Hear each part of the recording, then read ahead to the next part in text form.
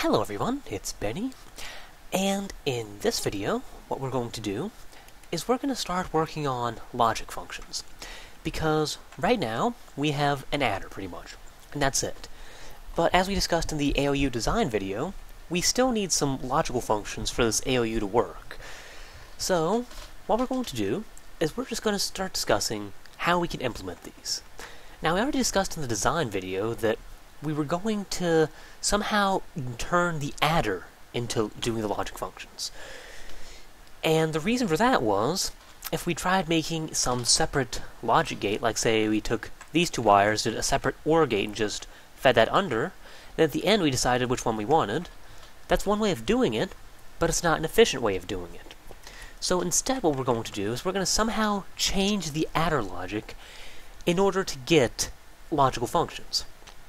And I think the most obvious place to start there is probably just getting rid of the carry line, because if we're going to somehow feed data through this device and expect it to perform a logical function, well, think about it. When's the last time you've seen an OR gate for carry line? That's right, never. And there's a very good reason for that. OR's gate do not use carry lines, and if you try doing that, you're going to get horrendously screwed up results. So we're going to need some way of disabling the carry line, so that it doesn't happen in some cases. And that might beg the question of, well, how can we do that? How can we make it so the carry line doesn't happen? And there's a lot of ways you can approach this, but I think the most straightforward way is taking it in terms of where the carry signal comes from. Because where does the carry signal come from? There's only one way you can get a carry signal, and that's this AND gate right here. If and only if one of these AND gates is producing a signal, is a carry line used. Otherwise, carry signal is never used. So, the easiest way to block off or not really block off, but just prevent the carry signal from ever happening, is simply disable this AND gate somehow. Set one of the two inputs to the AND gate to false. And that won't be particularly easy here since this is one of the inputs, but on the other end, well, it won't be particularly easy here either, because that's part of the XOR. What we can do, though, is we can just place a block here. And you notice, now no matter what, the AND gate will never ever be activated, and thus the carry signal will never ever be activated. So if we can somehow block all these pistons, we'll get a cut carry. Now, you notice right here we can't do that, because that's also blocking that piston. We can still block it here. Nothing says we have to block it in the same place in both locations.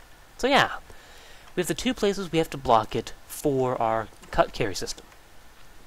All we need now is we need pistons to control the blocks. So there's that piston. And for here, there's that piston. So here are our cut carry pistons. Nice, simple. All they'll do is they'll block off the AND gate, and therefore no carry signal will ever be generated. So yeah, simple enough. Now you just have to do that for every single bit. So yeah, pretty straightforward, if you can place the blocks right. And I think I'm going to just cut the video until I add the rest so you don't have to watch me, but you get the idea of how to do it, hopefully. Okay, I went ahead and added the rest of them. Hopefully you understand how to do that, and yeah. So now, what I'm going to do is I'm going to add a single wire to power all these pistons. And yeah. And notice that doing this alone doesn't change the adder at all. Having pistons right here, that doesn't change the adder logic. So right now, it still does addition. So that's part of the beauty of it. Right now, we haven't changed any of the actual logic of the device. Only when we flip the lever and activate all these pistons does it cut the carry. And only now does it change the logic. That means we still have our adder, but if we flip this lever, we've changed the logic. So right now it shouldn't be carrying. So if I flip this, it goes through like normal. So yeah, 1 plus 0 is 1. Then again, 1 plus 0 is 1. If I do 1 plus 1 though, you'll notice it gets me 0 again. And the reason for that is it didn't carry. There is no carry. And really, saying plus in this case is sort of misleading, because it's not doing that anymore. We've changed the logic. This is no longer addition, some other completely different logical device. And if you think about it, it's pretty obvious which one it is. If I flip this, it's on. if I flip that, if I have nothing on, of course it's off. If I flip this, it's on, and when both are on, it's off. So this has created an XOR gate. So now we have an XOR gate. Well done. Nice and simple. So we have one of our 15 logic, one out of our 16 logic gates already finished. So yeah, there we go. So now, what if we wanted another logic gate, something that's not XOR? Well, here we have a bit of a problem, because using XOR alone, you can't do that.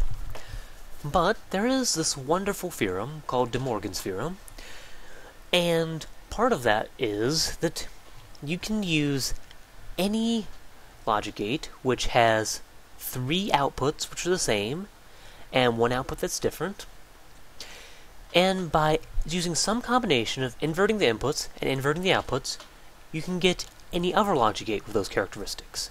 That might seem a little bit weird, but let's start simple. I'll show you an example. So let's go over here, and let's build an OR gate.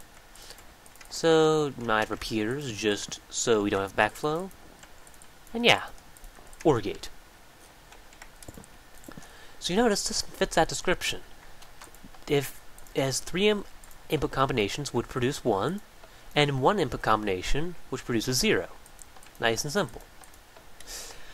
So, by De Morgan's theorem, we can get any other logic gate which has 3 inputs that are the same, and 1 input that's different, using that. So for example, another logic gate that does that is AND. And I can get an AND gate by inverting both inputs, and inverting the output. And if you look, this does fit the description. 3 inputs are 0, or 3 outputs are 0. And only if both inputs are on, is the output on. And this works for other combinations of implies gates and such, but yeah, that's essentially what it's saying. So we need some logic gate which has 3 outputs which are the same, and 1 output that's different. And you notice XOR has 2 outputs that are the same, and 1 output that's different, so XOR is not going to work. So we're going to need to somehow change this initial XNOR here, so that in one case, well, one of the cases where it would normally produce 1, it produces the other. We need to invert only one of the cases. And that's a little bit tricky. However, we can take advantage of the fact that these pistons rely on pistons extending or retracting, really. If one of the pistons is always extended, so for example, let's say I just did this, you notice that would immediately change it to make that description. If I flip this one, you notice it retracts, yes. If I flip this one, you notice it can't retract because I have another source of power. And of course, if I flip both, it's back to the case again. So, we've essentially inverted one of the cases. And while we can't really easily do it right there, we can easily do it right here. I'll just need to block off these, and I'll need glowstone here so that that doesn't affect anything.